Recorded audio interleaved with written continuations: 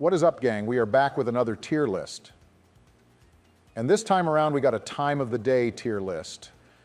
And with this list, I'll just be going over how a person generally feels during that time of day, because we all know how we'd feel if someone was like, you got to wake up at 5 a.m. versus a, can you be up before 8 a.m.? Are you implying that waking up at 5 a.m. is a bad thing? Because the Joe Dog never finds a bad time to wake up. I have the insane power to be able to fall asleep at a moment's notice. I didn't know we were calling dementia a power-up, but I guess that's what we do now in the year of 2024. All right, no need to say mean things. We have a wonderful list right in front of us, and our audience gets to enjoy another banger of a video. Anyways, let's go ahead and get this list started. And up first, we got 12 a.m., and I don't know about you all, but 12 a.m. is kind of whatever for me. I'm feeling a B tier because it's that indecisive time where you have to draw the line and be like, okay, am I going to stay up or finally go to sleep? And I don't like making that decision. Yeah, figures that the decision to bomb multiple countries and incinerate multiple children in the Middle East is an easier decision for you, thank deciding whether or not to sleep in.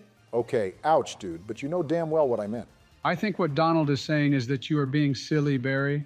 That is in no way at all what I mean by that disparaging comment. Yeah, thanks for the useless comment as always, Joe. You're as helpful as a broken condom. Anytime, Bomberman. Ha! All right, that's enough. Let's move on to the next entry, and that is 1 a.m. Now, I am placing this into A tier because if you stay up till 1, then you probably are past the dreadful hour of 12 and have likely decided to stay up. Plus, if you're doing anything socially, then you know this is like the best hour to have fun, like other times are too early or barely getting there, but 1 is like the perfect time because it's not as late as 2 a.m. or 3 a.m., which with the way I talk about it, you guys can already tell that those two are lower than 1, and you'd be correct. I then have 2 a.m. going into B tier because it's approaching the lousy time of 3 a.m., and it's starting to get damn late. Then I have 3 a.m. going into C tier because most times out of 10, you are not having a good time at 3 a.m. except for the occasional party, but let's all be honest here. You're either doom scrolling Twitter just dreading to go to sleep because you either have stuff to do or you have to wake up early. I know that because the same things happen to me, I'll go down a YouTube rabbit hole and watch 50-minute video essays on movies I haven't watched or games I haven't played, all to avoid the fact that I have to wake up at 7 a.m. See, me personally, I can never relate to that. The Joe Dog adheres to a strict bedtime, and if I don't meet it, then I will be all out of whack and will not be as articulate as I know I should be. You're telling me that the current you is the articulate and smarter version?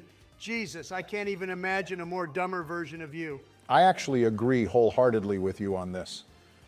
But yeah, moving on from that, if you guys thought I hated 3 a.m., then welcome to 4 a.m. because I have this going even lower than 3 and I'm putting it into D tier.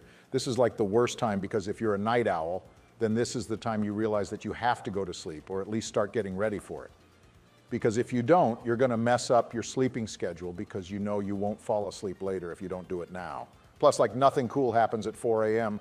Normal people are dead tired by this time and will be red screen like in Call of Duty unless they get to their bed. I won't lie, if I am up at that time because of a social event, my ass is like one tap and on some low-ass HP. Like I need a revive or something because 4 a.m. is quite a devious time to stay up till. Like I know my breakfast is going to be missed unless I choose to tank the damage and just use an energy drink. 100% agreeing with you there, Donald. Then I got 5 a.m. going into C tier because this would be an okay time to wake up at. I'm not saying it's the best, but if you're healthy and stuff, then a nice 5 a.m. jog could get the blood going to start your morning. If you haven't slept and it's still 5 a.m., then this is like the ultimate last chance to not wake up at 1 p.m. the next day. As for 6 a.m., I am placing this above and slotting it into B tier. A lot of people wake up at 6 a.m., especially for those office days to make the commute. And a lot of people in school do the same as well, and I have to say that it is not the worst. I actually don't mind it at all, but I still would prefer to wake up earlier, like at 7 a.m., which I then have going into A tier. 7 a.m. is sneakily a really good time. I feel like that's a very normal time to wake up if you properly sleep. I would know because I wake up at that nice time. Well, with all the naps you take, I am not in one bit surprised you have no problems with waking up at 7 a.m. I don't know if naps necessarily help with that, because it's not like sleeping stacks onto how rested you are after you enter your sleeping cycle, but whatever. Following that, we got the golden hours of waking up, and that is 8 a.m. all the way through 11 a.m., which I have all going straight into S tier, because if you think about it, I would not be upset waking up at any of these times, and they are the perfect hour for breakfast. And if you want a slightly early lunch, then you can do that too. Like, the day just feels fully started at this time, and usually the sun is fully out. And there are people doing their normal, everyday things in life, and it doesn't feel as solitary. I'd pray to God that people are out doing their normal, everyday tasks at those times. Like Jesus, imagine if everyone was sleeping during that time. Well, those are slots for my famous Joe Dog nap time hour. A nap at 11 a.m. when you really need it, man, that hits the spot. Joe, I don't think anyone is taking a lot of naps at those times, unless you had something to do and you woke up early as hell and then took a nap, but I personally am not a fan of that.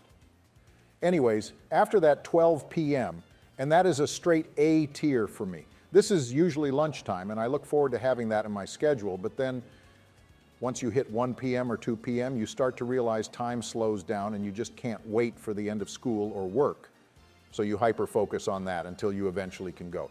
All of that leads me to place these two into B tier. Time only slows down if you're not having fun. Now tell me, Barry, are you not having fun during those 2 hours? No, not really, but I don't like talking about it. But up next, we got 3 and 4 p.m. going straight into A tier. These are the hours you salivate for, as you're almost done or are already done with what you need to do in your day.